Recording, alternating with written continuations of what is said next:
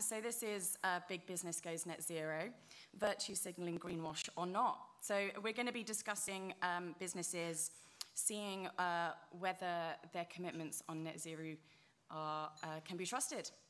We have got a wonderful panel here this morning, but before we get to those, I've got to do the plug for CEN. I'm sure you already know, but the Conservative Environment Network is the independent forum for conservatives who support net zero, nature recovery and resource security. My name is Lindsay Jones. I'm a Senior Climate Programme Manager here. Thank you very much again for joining. Special thanks goes to WWF for sponsoring this and making this panel happen. So thank you very much to Tanya. We'll start with a few short remarks and then head over to you guys for Q&A. So do get thinking of your questions now, and we will try and get through as many as possible. Businesses are facing more public scrutiny as consumers demand more eco-friendly products and services. Meanwhile, the UK government is introducing mandatory climate plans for some organisations, and as pressure on companies mounts, false claims of sustainability are also on the rise, with companies like Coca-Cola, ASOS, HSBC all facing accusations. So how can companies step up their game, and how can we trust them to deliver? To answer that question, we have got some wonderful speakers. We've got Felicity Buchan, Exchequer Secretary to the Treasury. Congratulations on your new role, Felicity. Thank you. We've got Tanya Steele, Chief Executive of WWF-UK, Louie French, the MP for Old Bexley and Sidcup, and Pilita Clark, Associate Editor and Business Columnist at the Financial Times. I'm going to head over to Felicity first for your opening remarks. Please, Felicity.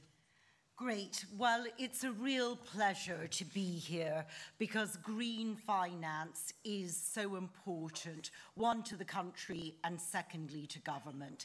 I do want to say up front that green finance does not fall under my remit at Treasury. So I will give you a broad outline of government's thinking, but I am not going to be in a position to answer very technical questions or to extrapolate out on government policy, because it is handled by my colleague, who is the Financial Secretary to the Treasury, Andrew Griffith, who is an excellent colleague.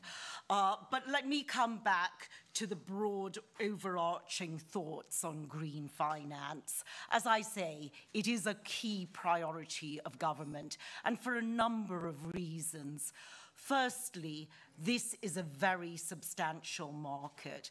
So globally, there are $35 trillion of assets which are ESG. That's 1/3 of total assets. And in the UK, there are 9.4 trillion of assets, which is almost half of UK assets. Now, obviously, within those assets, there is a wide range of the ESG nature of those assets. So the vast majority of them are considering ESG, with a small percentage, it's roughly 1%, which is actually doing impact investing on ESG. But it's still a huge amount of assets dedicated to ESG. And there is huge demand for the public for this. 70% of the public have said that they would like their investments to, quote, do good for people and planet. So a huge space for the investment industry. In terms of our ambition, we want to be #1 in green finance. And in fact, in the last Global Green Finance Index, we were #1. But that is clearly our ambition. And there's a number of reasons why we want to do that. The first is that we very much so back our financial services sector. When financial services are working, the UK economy is working. And financial services are a great route to deploy capital in the areas that we want to deploy capital. So we're very, very pro-green finance to make London one of the most competitive markets. I would like to see it the #1 market for jobs and for growth. Secondly, green finance is important to fund government's priorities and objectives, and we are very clear on our net zero mandate. And you can see this being put into practice. For instance, the UK Infrastructure Bank has got a net zero ambition. This is also very important for consumer protection, and this takes us on to the whole concept of greenwashing. We feel it is very important that we do have full disclosures on climate and the environment. One, so that consumers and investors can make informed decisions. And secondly, because we do not want to have a situation where investors are misled. We don't want to have a situation where funds are going out saying that these are green funds, when in fact they may not be. And so that is a big focus of ours and of the FCA's. And finally, this is important because of financial stability. It is very important that we manage climate risk and that we manage our transition to net zero. So, as Lindsay has said, we've already introduced rules for mandatory financial climate-related disclosures. We're the first major country to do so. We've updated FCA rules so that asset managers with comply and explain requirements need to publish how they are managing transition plans. We've set up a transition plan task force, which is jointly chaired by Aviva and with the Financial Secretary to the Treasury. I think that is very important because we don't want to have a situation whereby people just forget about industries and divest from them, because it's very important that we do see industries transitioning. And we've also helped to develop the green gilt market, and we launched our third green gilt in May. We've clearly also got future plans. We will be publishing a green finance strategy going forward. The consultation on that closed on June the 22nd. We will be taking forward SDRs, sustainable disclosure requirements, and we will work to help build important markets. I've already talked about green gilts and the UK Infrastructure Bank having a net zero mandate, but we will work to assist in the building of transition finance, in voluntary carbon markets. We think that is very important. So my message here is that green finance is very important to government.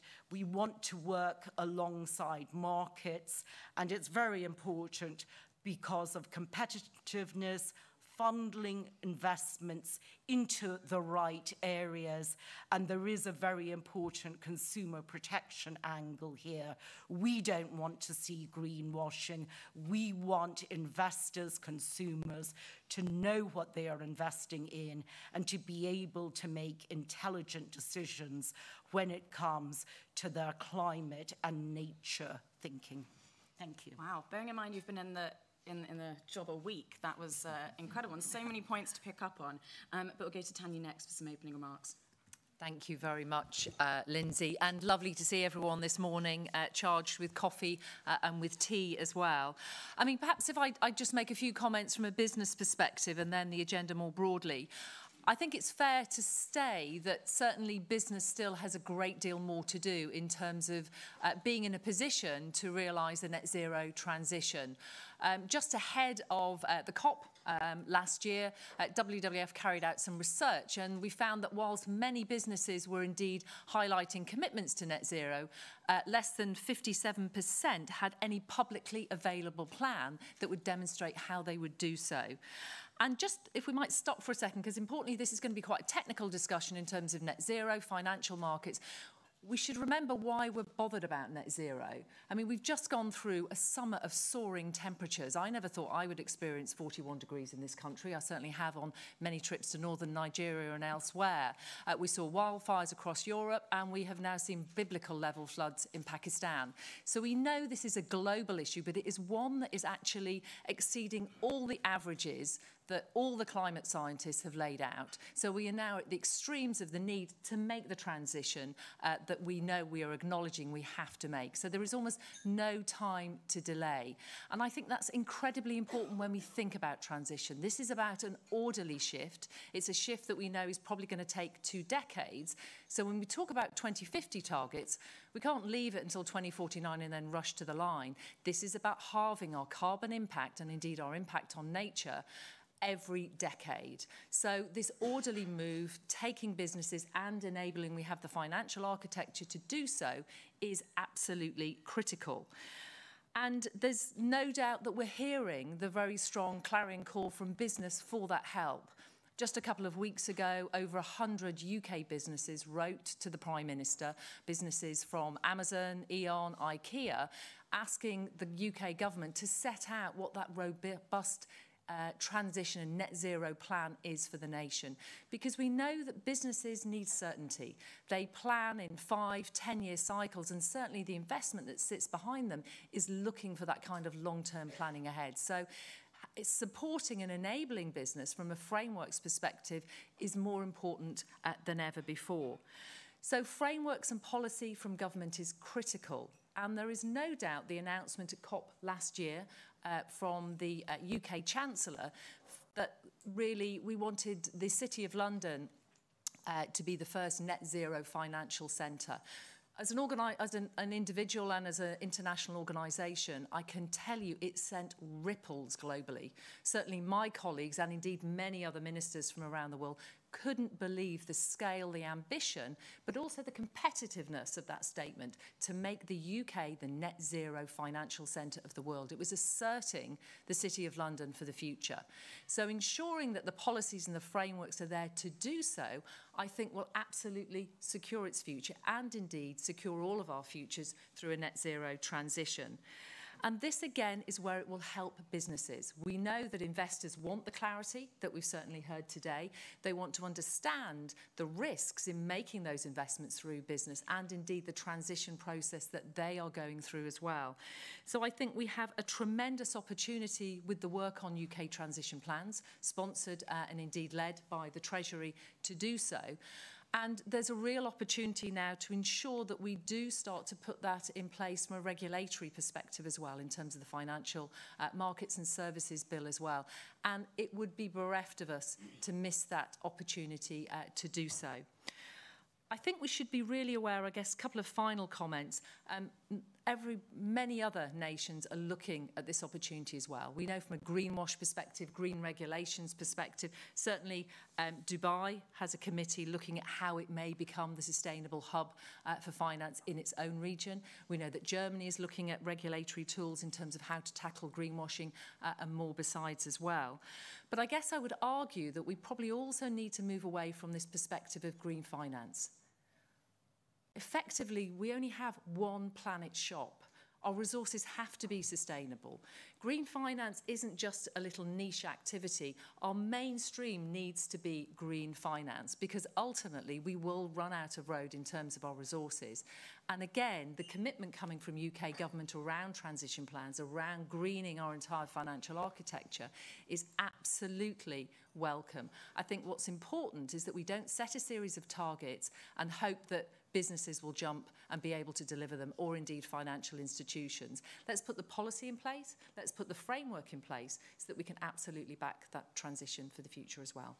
Thank you very much. Great. I'll head to Louie next for some comments. Brilliant. Good morning, everyone. I was not expecting such an audience this time at a party conference, but it's a real privilege to get back on my soapbox about greenwashing, which I spent most of my career doing in the city before I became an MP late last year, and it's privileged to be here with so many great speakers, and thank you to WWF and SEN for putting on this great event.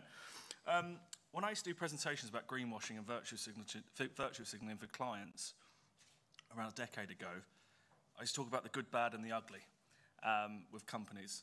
And I think we've got to a point now, around 10 years later, we're probably at the good, trying to be good, and the ugly. I think that's where we are on that transition. And I think there's a lot of comments that I completely agree with, particularly about this being mainstream. And I think actually the consumer has probably been ahead of businesses in driving that change, often referred to as the Attenborough effect. After Sir David Attenborough, I think it's now in the hearts and minds of most consumers, certainly in the UK and across most of the world. I would look at it from 3 different angles from a business point of view of why it's so important for businesses to be on this journey to end the virtue signalling and the greenwashing. Firstly, Felicity talked a lot about the regulatory side of why regulation was needed desperately, particularly from a consumer protection point of view, in my opinion, as a former city analyst and fund manager. I think there has been this huge green maze for investors and people just trying to do good with their pensions. That has been a huge issue and still is a massive issue for the city and wealth management to overcome. And it starts at the bottom up, at the company level, all the way through to your pension funds at the top of that. And it's a huge issue. Labelling, I had the privilege, I say privilege very loosely and sarcastically, of trying to digest the European Union's new green taxonomy as a fund manager. It was an absolute nightmare. And it's part of the journey that the finance world has been on, all the way back from the Quaker movements and some of these funds were launched, all the way to the present. And there's a huge issue. And like Felicity said, I think the UK has probably benefited from not having first mover advantage on that regulation in a lot of ways. And I think we've tried to do things a lot more pragmatically. But there are these fundamental issues with data that I think the city has to overcome to ensure that trust is maintained with people's individual pensions. Then moving on to why businesses should be doing it past regulation, and I think the regulation kind of direction of travel is very clear to see. But access to capital, this is a huge issue that businesses are awake and alert to. The consumer's not going to accept it anymore, and businesses are not going to accept it, and investors are not going to accept it. So COP26, as we've heard already, was a huge moment for the finance world, looking at over $130 trillion of investment going to be unlocked in private capital markets. I think you look at principles of responsible investment, all these other movements that are going on in the finance world. It just means big businesses, small businesses just can't ignore the direction of travel we're going on. And then linking into that is the bottom line, the impact on businesses' bottom line. So we obviously look at this from 2 different angles. You obviously have the impact of just actually positive impact of being more efficient in our usage of materials, particularly our raw materials. The impact of being more energy efficient, which is, I think, a subject that we're all very much focused on from a household and a business point of view, given where energy prices have been, but also the impact on profits. So I think businesses are realising that they can be more efficient with their use of materials and their consumer demand element for wanting to be supported by customers that are looking at businesses that are doing the right thing. And I think this is huge, and it links back in, and it goes full circle, and we talk about the circular economy quite a lot. But I think from an investment and consumer business point of view, we're getting to that point with businesses now where we all want to see it. Now, the last plug I will make in my opening comments, and I promise to do this, at the start of my career, the FT never really mentioned this area of the market. So I think the FT should be applauded for having such a great focus on green finance and sustainability in the present. And I think the government, like I said, Felicity covered, they're doing a lot of good things, but there's clearly a huge amount of work to do, and there are huge issues of greenwashing in the market that we should all be aware of. Great. What a great segue. Pilita, over to you. Well, thank you so much, Louie. And thank you for inviting me to such an esteemed panel. It's a pleasure to be here today. Louie's absolutely right. When I became environment correspondent at the FT just over a decade ago, I have to say it was a fairly lonely sort of furrow to plough when it came to trying to get people interested in the idea of green finance, corporate climate change action, and other forms of regulation. That's partly because the regulation didn't really exist. And as you've been hearing, I think what's really interesting at the moment is that we're really on the brink of a big shift away from the voluntary and towards the mandatory. Up until now, financial institutions have been able to basically take corporate climate action or introduce climate measures by, for example, joining initiatives like the Science-Based Target Initiative or Climate Action 100+, or other bodies and frameworks that are largely run by NGOs and do a lot of really good work, and undoubtedly, I should mention WWF, undoubtedly have had a big impact. But the number of firms that have been joining up to these initiatives is relatively small. It's certainly a minority. And so what's changing now as a result of the legislation and the requirements that Felicity and Louie have outlined is that this is now on the brink of becoming mandatory. Climate disclosure, setting out a transition plan, making sure that it's credible and workable is something that you have to do. It's not just going to be a nice to do. And it's not just the UK that's doing this, as has been mentioned. In the US, the SEC is looking at similar measures. The EU has already gone some way down the pathway. Even in China, regulators are looking at carbon peaking pathways that are supposed to, or will supposedly inform the next round of planning cycles. Countries around the world are doing this for the reasons that have been outlined. So for the media, what's happened is that, particularly the financial media, we have responded to regulators taking a closer interest, but also to readers, to investors, to people who really want to understand whether what the funds that they're putting their money into are credibly green or not. And the interesting thing, I think, is that a lot of the green financial regulation hasn't actually happened yet. But regulators themselves are moving in interesting ways. And so, for example, just in April this year, the Advertising Standards Authority issued a draft draft recommendation in relation to complaints that had been taken against HSBC, which had been putting adverts on bus stops, as it has done for years, basically saying, you know, we're green, we invest a lot of money in net zero finance, we plant a lot of trees. Same sort of advertising campaign HSBC and other banks have been doing for a long time. There were complaints, and the advertising watchdog said, well, hang on, actually, this is giving the impression that you're a lot greener than you are because you're still financing a lot of fossil fuels, so look out. That was really quite something, and we hadn't really, I mean, you know, wouldn't say there's never been anything like that before, but it was quite a move. Just a couple of months later in Germany, the chief executive of DWS, Deutsche Bank's asset manager, one of the top asset management firms in Germany, had to step down after police raided their offices in Frankfurt, having been investigating claims by a whistleblower that DWS was not investing, or that its funds were not as green as they were making out to be. You know, that sent a really massive wave of, a jolt, I would say, through not just German or European financial industry specialists, but also just around the world, because it kind of showed that, you know, even before this regulation's in, regulators themselves are taking it much more seriously, and that's because consumers, investors, the public in general, for the reasons that Tanya just outlined, are really getting worried about climate change. You know, we're just seeing physical evidence of climate change in a way that we haven't before. So I think all of this means that, in a sense, we're still at greenwashing 1.0.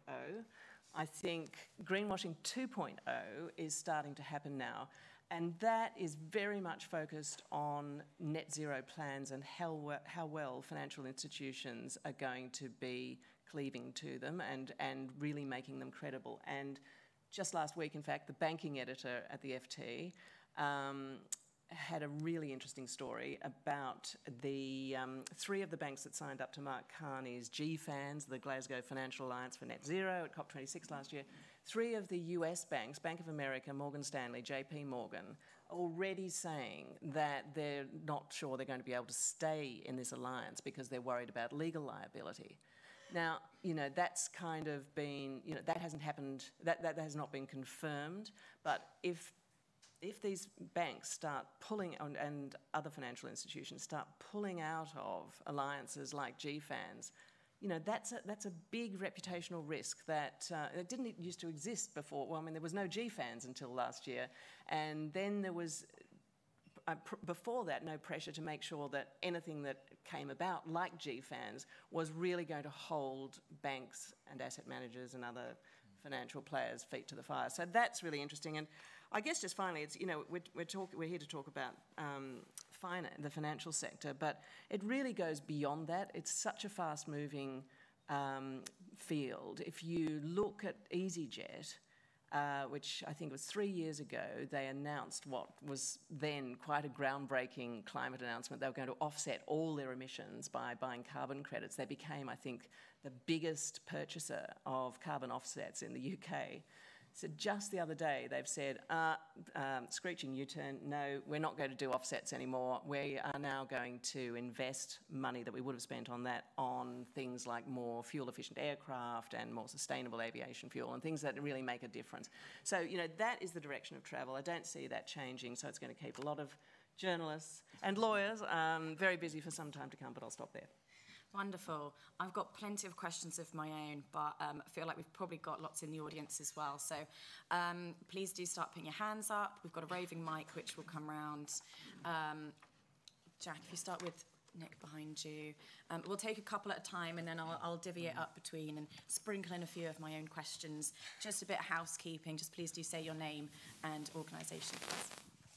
Thanks, Lindsay. Nick Moreau, Executive Director of the Aldersgate Group.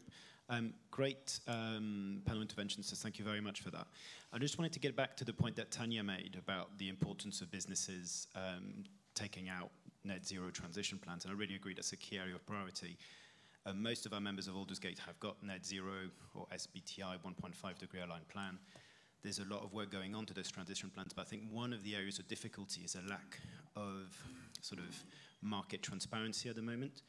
So it's very difficult for businesses to compare their plan with the plans of other businesses in their respective industries, and it's even more confusing for investors at the moment because there's not really a clear market template. So that's where the work being led by Treasury and by BEIS around developing templates for net zero transition plans is so important, and so is the work that you're doing to lead the development of a UK green taxonomy. So it was really great to hear the Exchequer secretaries of reaffirming a commitment on that, but that's really a key priority for businesses.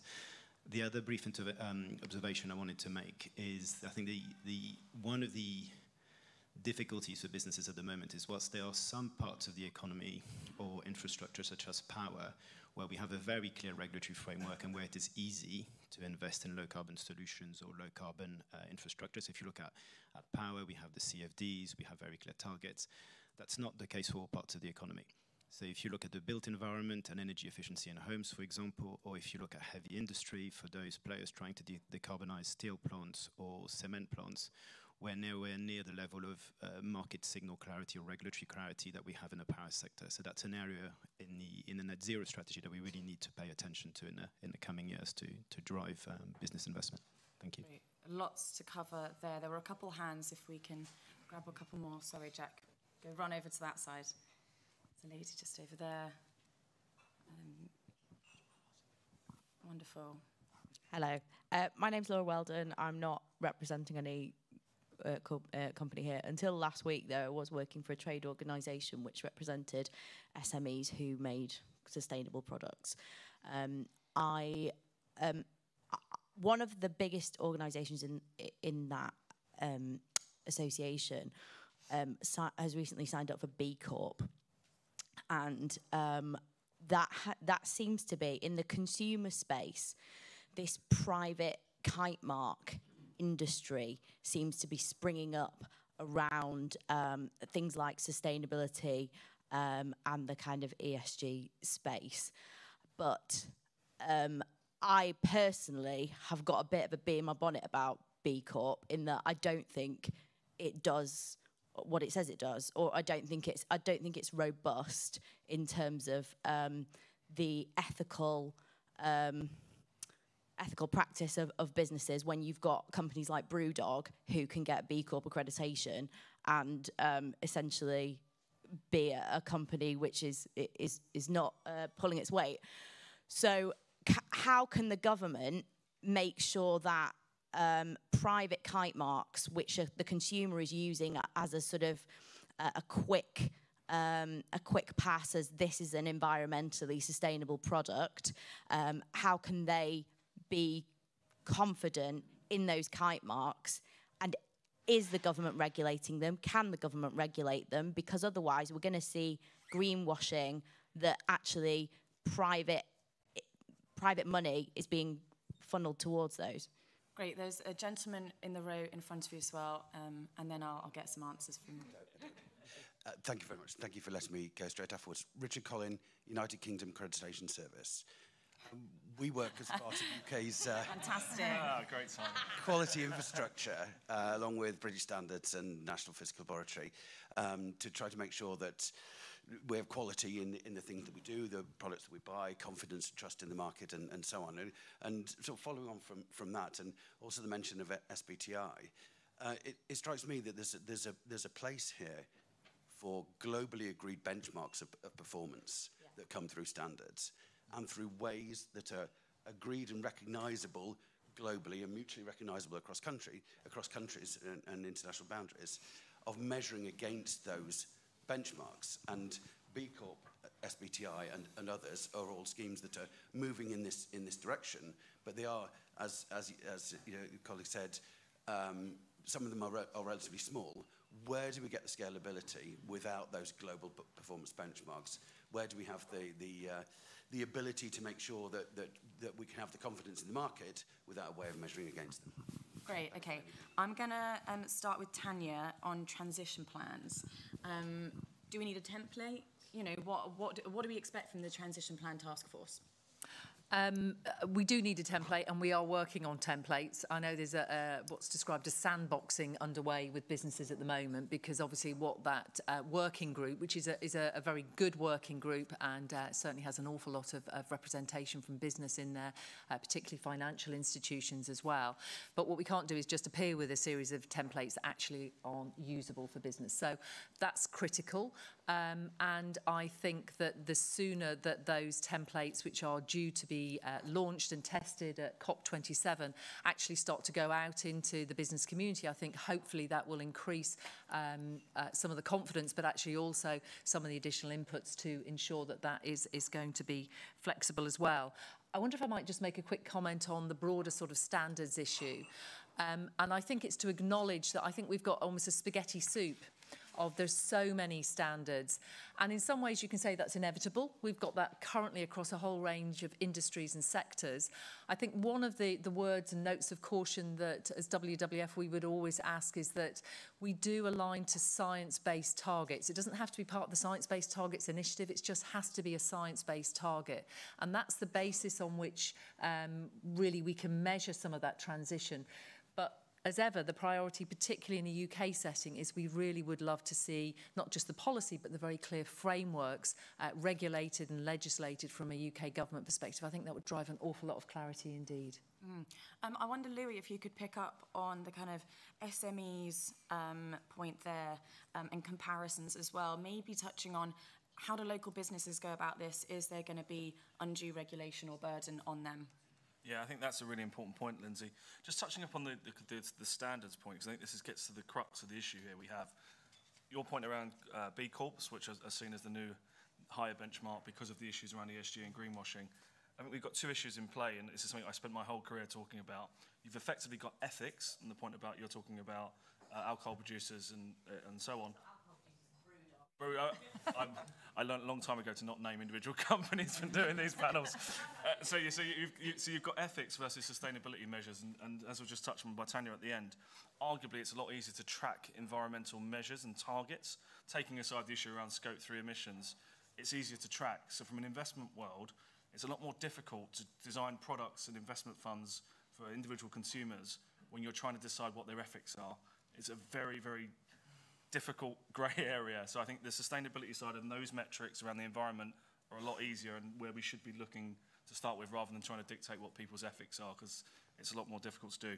With regard with SMEs, small businesses, I think you're right to mention it, because I think regulation at times can be designed to tackle a big problem without thinking about the impacts that has on the local, the small business, you know, kind of one-shop trader, etc. And I think this is really difficult. And you see this in different ways. And, you know, in Old Bex and Sidcup, where I'm, you know, very proud to represent, we have a different structure and different sizes of businesses across sectors.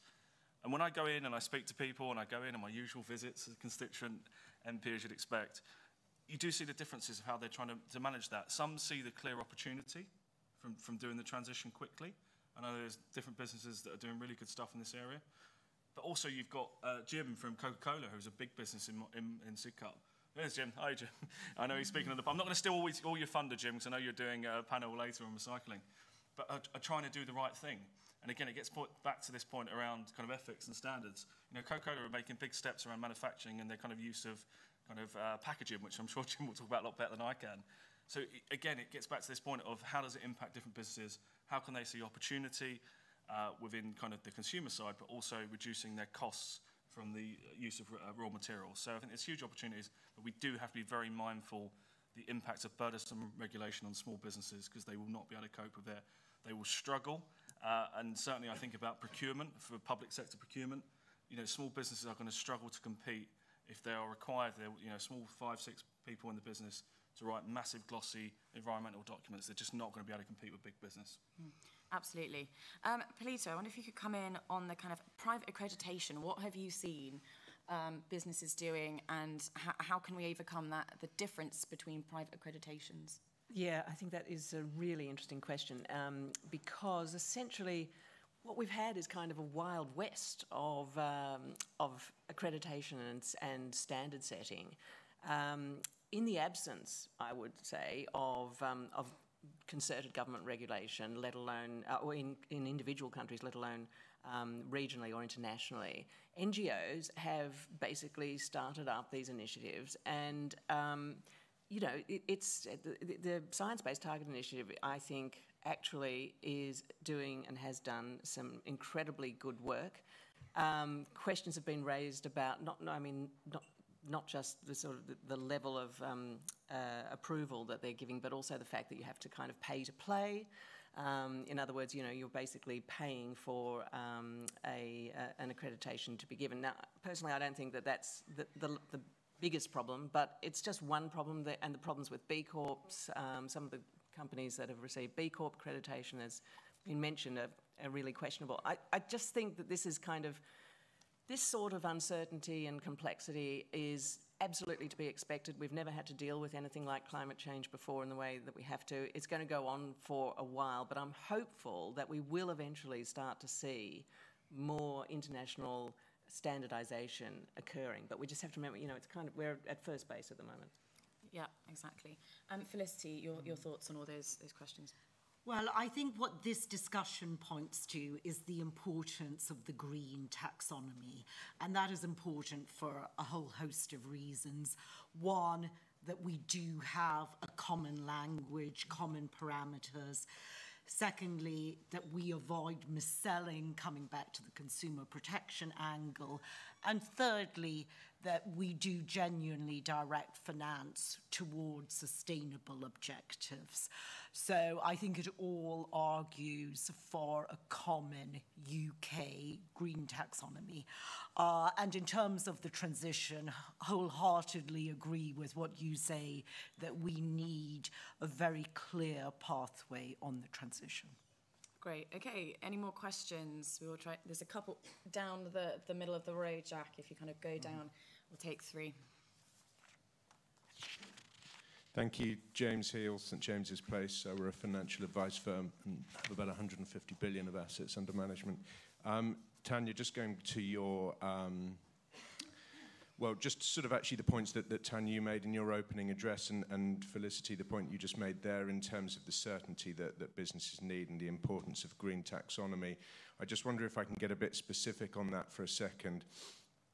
In terms of the current work that the FCA is doing, for example, on labelling, which I have to say, compared to the complexity, as Louie was referring to, of the EU taxonomy, was quite refreshing.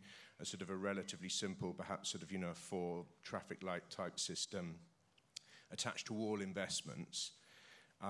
There were some noises about potentially sort of, you know, the government not being very happy with that work. I just wondered whether there could be sort of any clarification. And I think any work, to the point that I think several panellists have made, that is moving towards greater certainty, clarity, you know, greater, you know, across the piece, that we can actually look at something and we can understand it is welcome. And so I just wondered if any of the panellists could refer to the FCA work. Thank you. Great. There's just a question behind you. Thank you.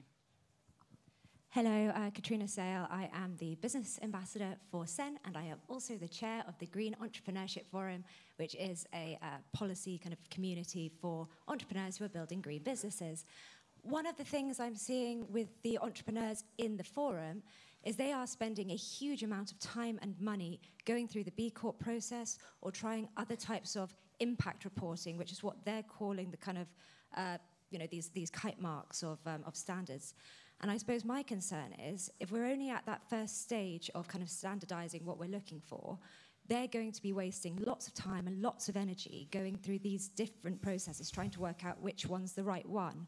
And certainly the investors we kind of have within that community are also looking for standards, but not really paying attention to them. They're like, oh yeah, they've done some of that stuff, but what are the numbers? So I suppose my question is, once we get going on that standardization, how quickly can we roll that information out to the people who are just starting businesses now?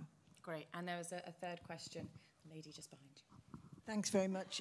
My name's Patty Rundle, and I've been working for many, many years on bringing in standards and laws on to stop the marketing of baby foods.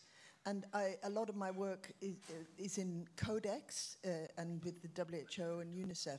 So it's very, very important, I feel. I'm really picking up on the B Corp and these sort of like individual types of accreditations, which we're pushing for really legally controlled sustainability labeling.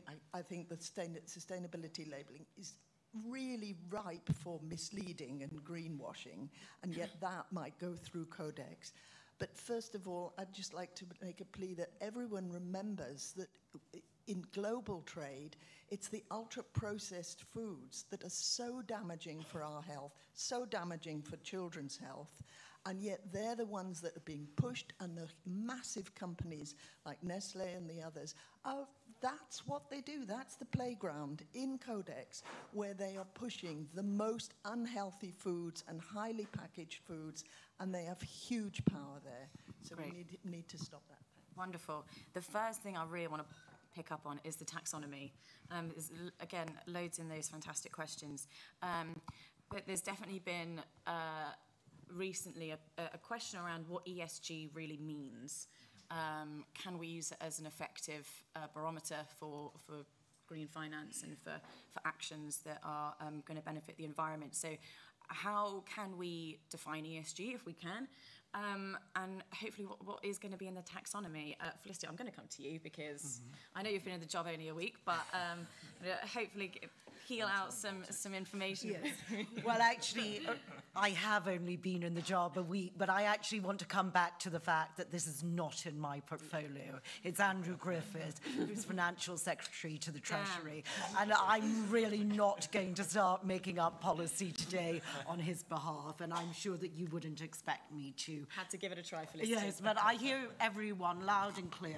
I completely buy into the fact, and it's my view completely, that we need a very clear UK green taxonomy, and that's very, very clear for the reasons I previously outlined, and I hear all of your feedback on that, and will relay it to Andrew. Wonderful. Tanya, there's, again, so much to pick up on there. There's a point on future-proofing, which I wonder if you could, I'm sure, talk about the taxonomy as well, but future-proofing, how do you think we can actually do that in the long term that's going to benefit these businesses? Yeah, no, thanks, Lindsay. I guess a couple of points. I think from a taxonomy, and again, I'm not in the position to make up policy on the fly, but I guess I can make requests. I mean, we've seen in Europe, within the EU, some real difficulties on taxonomy. And I think our request would be that we don't shy away from laying down some very clear green taxonomy in the UK, because it's on the basis of that so much trust will flow. And if we're sort of, doing halfway houses or doing difficult fudges on, calling things green that actually aren't green, I do worry that could effectively unravel what is already a really considerable body of support and desire to move this forward. So acknowledge it's complicated, but again, I do think this is a setting where the UK could lead and not shy away from these issues, as we haven't as a nation, not least in terms of being one of the first to legislate to tackle climate change.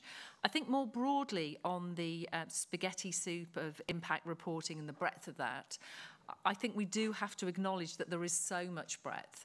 And I think we do tread this very fine line between individual ethics and indeed how we start to measure sustainability. I think importantly, though, we do have to make some strides. And even if we're regulating for some of the very big businesses, let's say the FTSE 100, I think a combination of both the trickle-down effects for them through their supply chains, but certainly every conversation I have with a large CEO is what work are they doing to enable their own suppliers to make that transition in a way that meets their targets, particularly the Scope 3 targets that they have, but actually is enabling those businesses, whether it's through longer-term contracts, whether it's through investments, whether it's through support around what those targets might be. I think the more that there is that kind of grown-up conversation, I think the more certainly I'm seeing an awful lot of interest from those large organisations in assisting SMEs, and they certainly will need support for the future as well. I guess one final point, and I know the lady there highlighted in terms of Codex and World Trade Organization. I know for many people, they'll almost be rolling their eyes in terms of, my goodness, the complexity of WTO and all that sits. I think on one level, we could do with a huge reform of WTO for many reasons, but actually also on sustainability. Where is the Codex Planetarius that actually would start to even this out globally is a question, one we're not going to resolve today.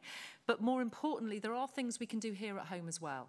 So when we're negotiating trade deals, where are those core standards that sit across versus, some of the nuances that are in place as well? So I do think we could really strengthen some of our sustainability targets in and around those trade deals in a way that we haven't necessarily been able to do to date. Absolutely. Louie, your thoughts?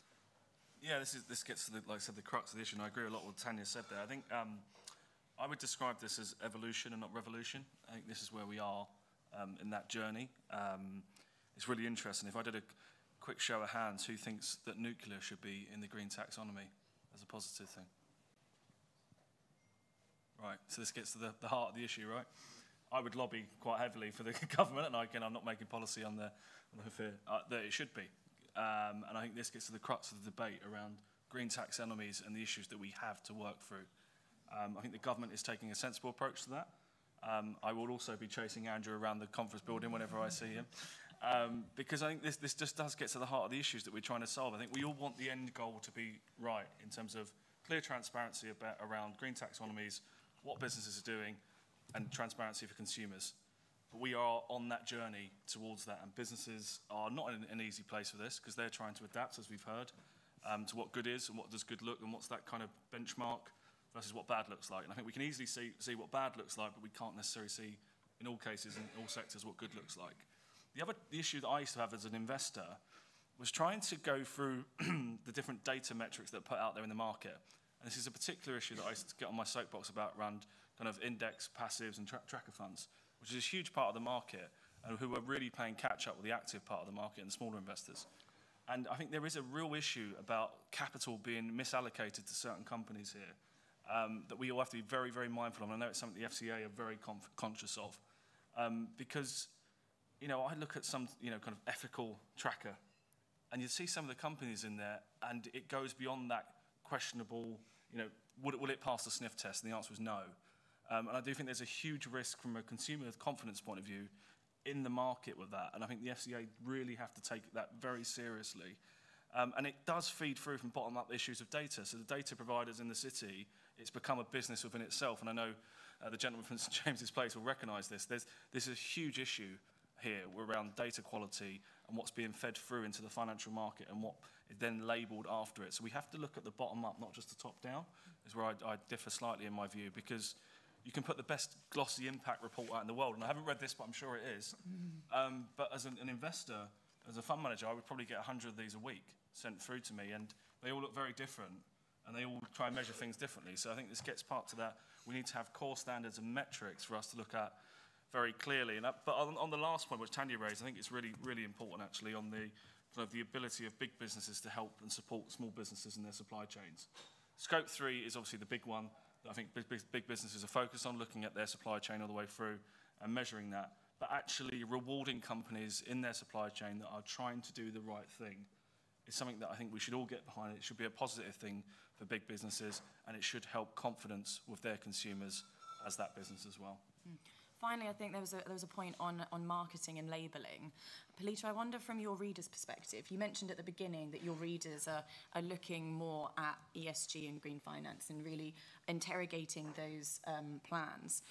What kind of things do you think your readers are looking for from marketing? I know it's not necessarily your direct area. Yeah, well, I think that there's definitely been an ESG backlash over the last 6 months to a year, and I think a lot of people were predicting that that would happen, and it's partly because the marketing of a lot of financial products has been substandard and has turned out to, in fact, in some cases, be misleading. So, you know, I think that I guess whenever people raise this question about, just going back to the earlier questions about, you know, what should we be doing? Should we be impact investing or B Corp or SBTI or Climate Action 100 Plus? What should we be actually joining and doing? I suppose I would say just really the one standard that's not going away and is only going to become more intensive is net zero itself. And I think as long as you, as companies are focused on a plan to actually reduce their emissions to net zero, which is a massive undertaking, if you focus on that and if you have the conversation about what that means, you might find that you actually, you know, it's kind of, I mean, B Corp's nice to have, but actually just the work that's required to get to that stage alone is really quite something. And so I always just, my advice is just, you know, focus on the net zero plan. Great, love it. I mean, you're preaching to the choir. I think we have got time to squeeze in a few final questions. I'll ask that they are kept short and snappy. I feel like we have to give a question to Monica here from WWF. So there you go. Hello, yeah, full disclosure, my name is Monica. I'm a public affairs advisor at WWF. I would love to hear from the panel where they feel the financial services and markets bill sits, because as a public affairs professor, I know that this is currently passing through Parliament and is about to start committee stage in a couple of weeks. So it was great to hear Felicity say that we need a clear pathway in the UK to sort of like outline how this transition will work. And then Louie just said that we need a system that rewards rather than penalises first movers. And we would have thought that the FSM bill is sort of like the prime once-in-a-generation opportunity to seize that and sort of like send clear market signals.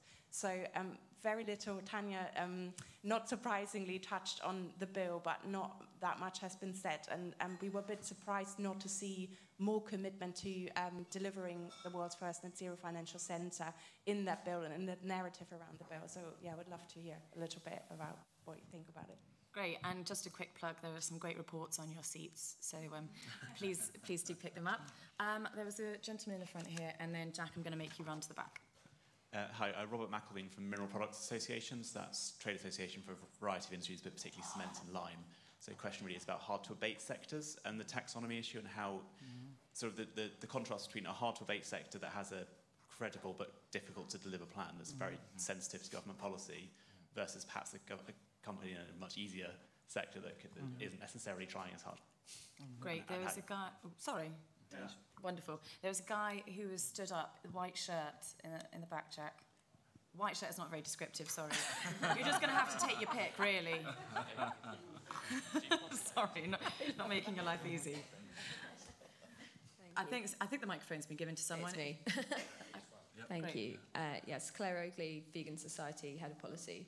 I've got a question about the growth of plant-based alternatives that we've seen in the last few years. It's been huge and primarily driven by kind of consumer demand and technological advance. So I wonder whether the panel saw any opportunities for that, kind of supporting through investment or other kind of ways that sector in transition. Okay, great. First of all, financial services and markets bill. I'm very glad, Monica, that you brought that up. I imagine that Tanya has some thoughts on this, so I'll go over to Tanya first. And, I was actually going to let others on the panel answer that for once, bearing in mind we've asked the question, so I'll behave myself and wonderful. Let my esteemed panel. Felicity, you go first then. Yes, well, I'm going to repeat almost my answer from before, that this actually does not fall within my remit, so I don't think it's appropriate for me to get into the details of the legislation. It is passing through Parliament, as you say. And I think that you've raised a very, very good point on the difficulties of abatement with certain sectors. And again, I take that under advisement and will pass it through. I do think the net zero review is within your purview. What role is finance going to play in that if we're going for growth? Yes, absolutely. So you may be aware that Chris Skidmore has been tasked by government to do a net zero review. This is an independent review that Chris Skidmore is doing. He's a Conservative MP who used to be Energy Minister, a very, very bright guy, very independent thinking. And he has been tasked to look at how we can achieve net zero in the most efficient way that promotes growth. And he is due to report by the end of December. He has quite a decent-sized secretariat working with him, and I would encourage people with views to feed those in to his office. Wonderful. Louie, what do you think on the Financial Services and Markets Bill? What should be in it? What shouldn't? That's a dangerous question to ask.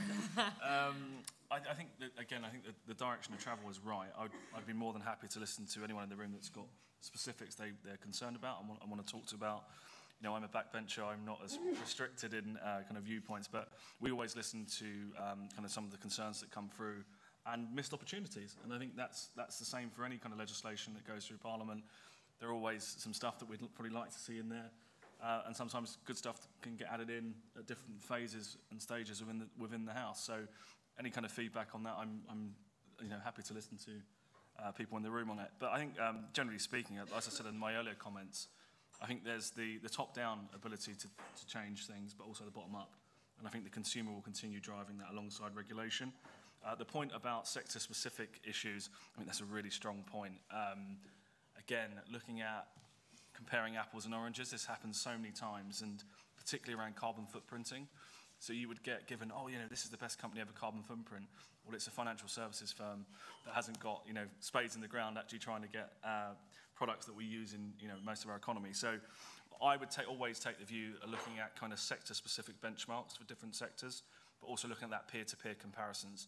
And I think there is more data that allows you to do that as a consumer and as an investor than there used to be. But I completely agree with you that there's more work to be done there to allow actually, that more transparent comparison. And I think that's been a big issue, but you're completely right to highlight that, not all firms are operating the same way. I think carbon footprinting data often misses that. An example I'd give you from my city days, without talking too much about, we had a company that was involved in the steel industry. And they were able, through an energy efficiency fund that we were investing in, to save significant CO2 and efficiency in their energy production, but probably both by most metrics would still be classed as a bad company. But their achievement in that period was massive for a climate change point of view, but they're still probably going to be labelled as a bad business because the nature of their business. So I think this is get back to the heart of the issue around taxonomies and data, that we have to recognise that some companies will take longer to transition just by the nature of their products and their services. That'll be my comments. Wonderful. We have got 2 minutes left. The time has absolutely run away. It's been a fantastic discussion. So just going to come to each of the speakers in turn just to give some final comments on what we've discussed here today. So I'll start from that end with Pilita and we'll work our way down. Thank you, Lindsay. Well, I think I would just say I'm really encouraged by not just what's been said by the panellists, but from the questions. I think, this conversation, I doubt very much would have sounded quite as it does a year, 18 months, certainly not 2 years ago. It's just so much has changed so very quickly. And just picking up on that last remark there about hard to decarbonise sectors, it's really interesting just seeing how much work's being done, and you know much more about this than I do, where companies are actually joining forces together to try to come up with ways of funding new technologies so they can meet pressure to achieve carbon targets. That sort of thing was kind of just unheard of and very, very recently. So I'm encouraged by all of that and very grateful to Sen for giving us the platform to talk about it today. Great. Louie, your thoughts? Yeah, just quickly, just thank you everyone for coming. I know it's an early start. Thank you to Sen and WWF for putting this on an excellent event. Completely agree this is now mainstream. It's mainstream for consumers, it's mainstream for businesses, and it makes economic sense for us to be doing this and being on this journey towards net zero. I think there's huge opportunities, particularly for businesses. to benefit from doing this properly and doing it transparently. But we are, as I said earlier, it's evolutionary, it's not revolutionary. So I understand the frustrations, I share the frustrations that we don't have the end goal of where we are in terms of metrics, but I think we should all continue to encourage good businesses to continue what they're doing. So what I'd say is thank you everyone for being engaged, but let's continue it. It's going to take a bit of time, but I know Felicity and others in government are looking very carefully at these issues. Great, Felicity. Well, I also have been very encouraged by this panel. I think our interests are very aligned. Government is very supportive of the green finance agenda. I think that business is, and it's great also to hear so many stakeholders in this room are. Clearly, there are specific issues and challenges that we need to address, but there are huge opportunities here. So it's great to be here as a spokesman for government on something that we believe very strongly in. And final word goes to Tanya. Gosh, thank you very much. And I said I wouldn't say anything on the Financial Services and Markets Bill. Just one comment, because I know we'd be very glad to follow up. This doesn't feel like a moment at which we should falter. This is an incredibly ambitious, rightly so, piece of legislation, and it backs up some very ambitious announcements by UK government.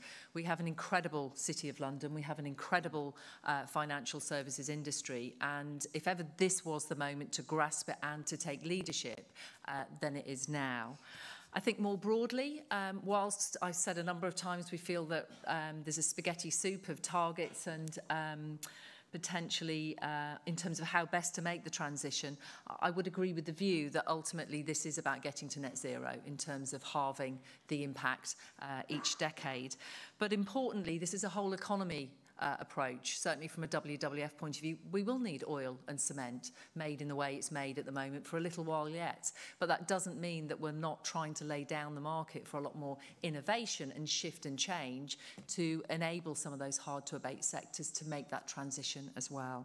And I guess just finally, I too am very optimistic. I think there's a lot of opportunity, and I think it is great that even despite the many struggles that business is having right now in terms of where's the level playing field, where's the frameworks, I am certainly encountering an awful lot of appetite from business. It's half of our global GDP. We need it to be successful, and everything that we can put in place to enable it to be successful, I think will enable a flourishing society and economy for the future as well.